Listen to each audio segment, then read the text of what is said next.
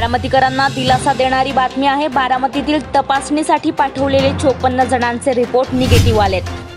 बारामती एमआयडीसीतल्या कटफळ गावात आढळला होता 9वा रुग्ण।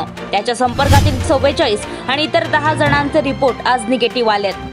त्यामुळे आता बारामतीकरांना दिलासा मिळाला आहे। बारामतीतील तपासणीसाठी पाठवलेले 54 जणांचे रिपोर्ट निगेटिव्ह आलेत। प्रांताधिकारी दादासाहेब कांबळे यांनी माहिती दिली आहे। बारामतीकरांना दिलासा देणारी बातमी आहे। बारामतीतील तपासणीसाठी पाठवलेले 54 जणांचे रिपोर्ट निगेटिव्ह आलेत। बारामती एमआयडीसीतल्या कटफळ गावात आढळला होता 9वा रुग्ण। त्याच्या संपर्कातील 44 आणि इतर 10 जणांचे रिपोर्ट आज निगेटिव्ह आलेत। त्यामुळे आता बारामतीकरांना दिलासा मिळाला आहे।